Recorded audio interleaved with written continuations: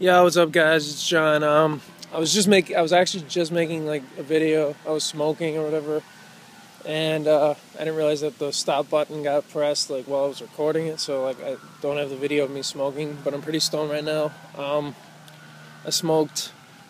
I smoked some of this. It's some haze. I just picked it up after I got off work. I got off early today, but I thought I would share my story with you guys about basically like my addiction to K2 that I had.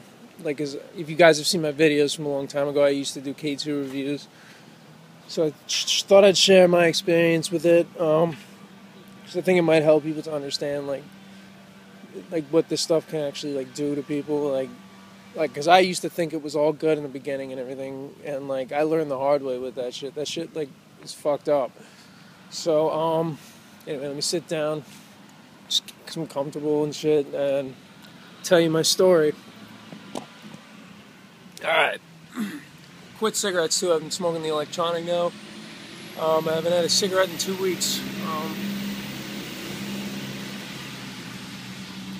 I'm pretty high. But, so anyway, first time I used Spice, it was in 2008. I heard about it while I was in jail. I served a year in county jail, and I basically got sentenced to a year in county jail, 5 years probation. I was very lucky. What I did, DA wanted me to do 7 years.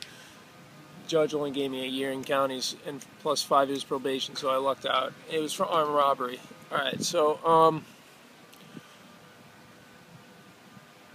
basically, I got off easy, very easy. Anyway, so I knew I was going to be on probation when I got out, and while I was locked up, no one's your friend in jail, but like an acquaintance, someone I talked to in there, told me about Spice or whatever, because he was on probation and he smoked it, and that was what the original brand was Spice. Like that was the first one that came out. I never actually smoked the brand Spice.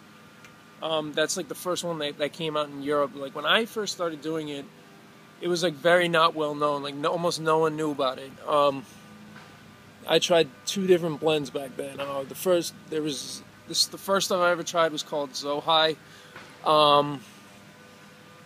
That it came in like little tubes like this, and like 1.5 gram tubes. And they had 3 different levels. They had the green, which was the SX, the blue, which was the I don't remember what X's they were, but like and the red was the strongest, the blue was the middle, and the green was the weakest.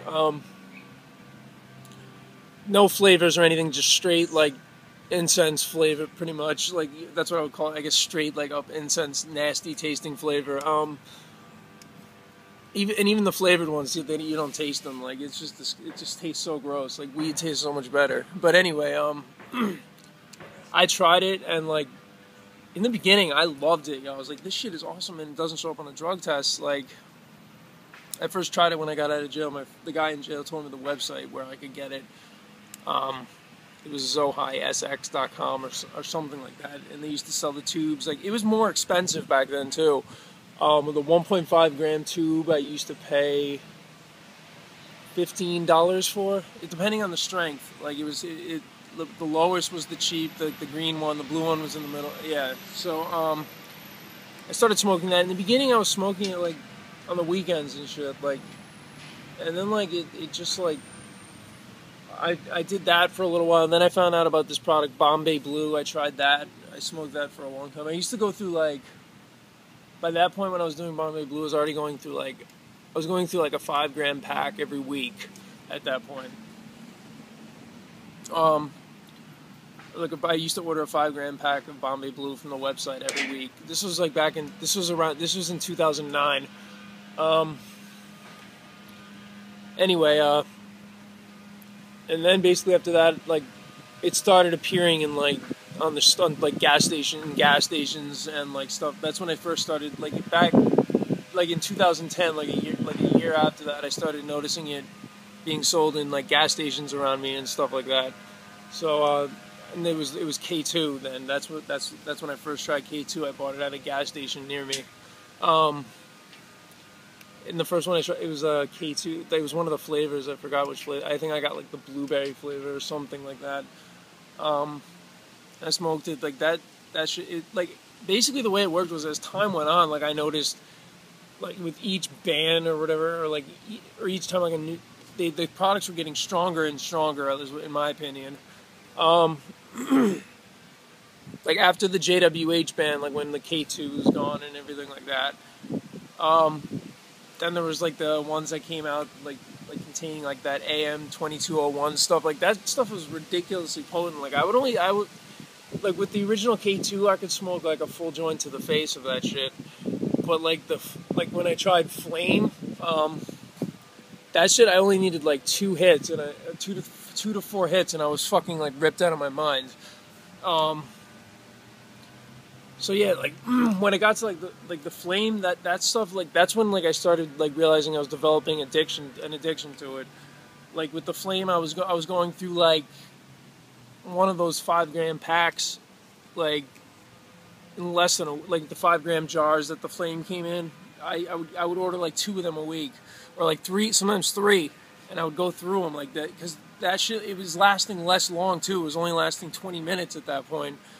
So I kept smoking maybe 3 or 4 hits every 20 minutes, like all around the clock, all day. It was just like fucked up. But anyway, to make a long story short, I don't want to like make this video too long and talk about everything, but I stopped last year, like right after the that huge federal ban that came out, because I got off probation after 3 years. 3.5 years. I was released from probation May of 2012. I got out of jail in 2009. So yeah, I served 3 years on probation. I was supposed to serve 5. The judge let me off early, so because I didn't get in any kind of trouble on probation, because all I was doing was incense and bath salts, like, and that's it. I find the incense to be worse than the bath salts, in my opinion. I'm pretty stoned right now, but yeah, you know, like and the reason I stopped, like towards the end I started feeling sick all the time. Like I didn't feel, I felt like I was like really unhealthy. Like I felt just like sick, like the stuff was like I could totally feel that it was destroying my body. Like it was like equivalent to being poisoned. Like I couldn't wake up. I felt so awful in the mornings, like, and I needed, and like it does have a physical addiction to it. This shit, like I started, like when I would get like when I wouldn't be able to get it, like sometimes like if I didn't have it for like a week, let's say, like I started not being able to hold down food, and then once I smoked it, what do you know, it went away. I was able to eat again. So like it definitely has a physical like addiction to it. And like what else? Yeah, it was damaging my liver. My liver's fine now, but at one point my liver levels were extremely high. I still don't know to this day if it was from the K2 or the bath salts. It could have been from the bath salts too, because I was doing a lot of those at the time. But these things are definitely not good for you. Like I don't know. I don't smoke spice anymore. I haven't smoked spice in a year. I stopped smoking spice June, like the middle of June last year. So a little bit, about a year and a month I haven't done it. And like I just smoke weed. Now for people, I understand when people are saying like if they don't want to quit, if they can't quit spice because like weed doesn't get them high anymore. The same thing happened to me when I quit spice. The weed wasn't getting me high, but it took a good 2 months of not using any kind of like cannabinoids like K2 or weed. I had to stop both for 2 months, and then when I smoked weed, it finally got me high to the point where I wanted it to get me high, and it just increased thereafter. Like, you will eventually be able to get high on weed again. Trust me, you will.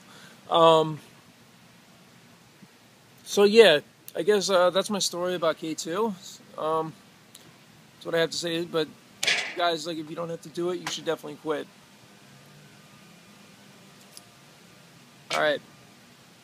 Peace out, guys.